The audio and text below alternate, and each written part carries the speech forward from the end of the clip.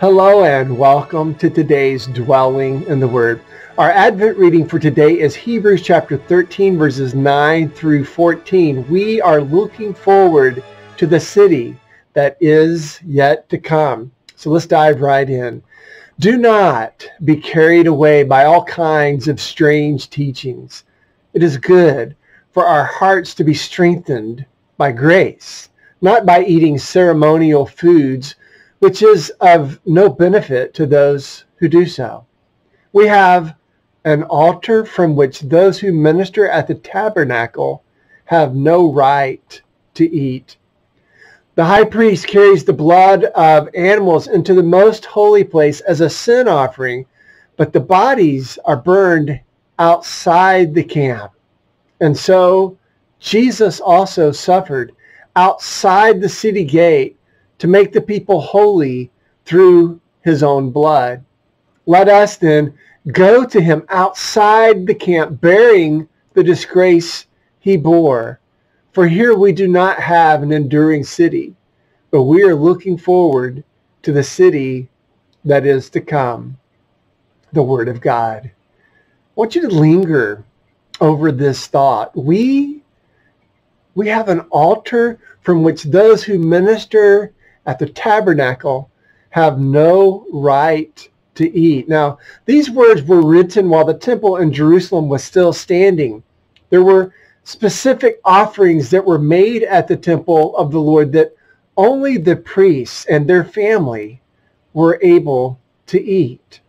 That was their privilege, and it was the way that the Lord provided for the priests and their families. They were allowed to eat a portion of some of the sacrifices, and nobody else could eat these holy offerings because they were sacred to the Lord and sacred to the priests and their families who served the Lord at the temple. And unless you belong to one of these families, you could not eat from the sacrifice that had been offered on the altar of the Lord.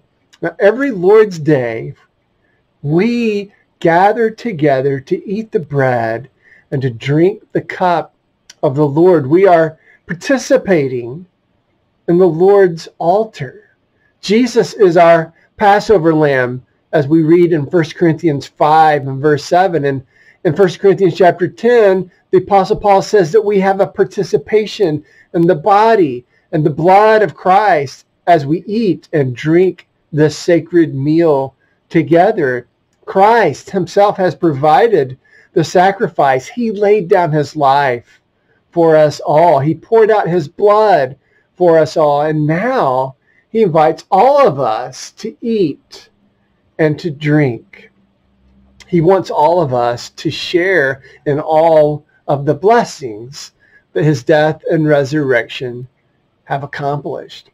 So staying with this image of Christ's sacrifice for us, the writer of Hebrews reminds us that Jesus suffered outside the city gate to make us holy through his own blood. So let's now go to him, is the urge. Let's go to Jesus in our lives and even in our bodies. Let us be willing to bear the disgrace that he bore.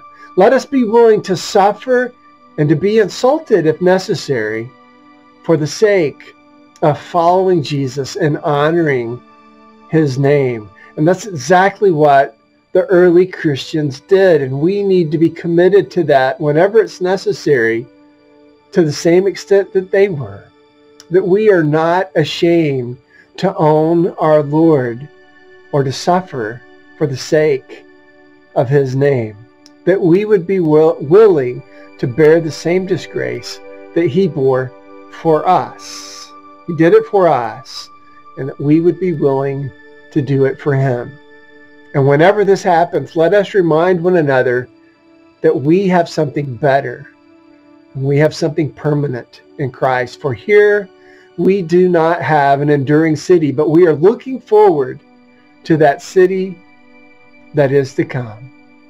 So live for Jesus and live for that city that is yet to come.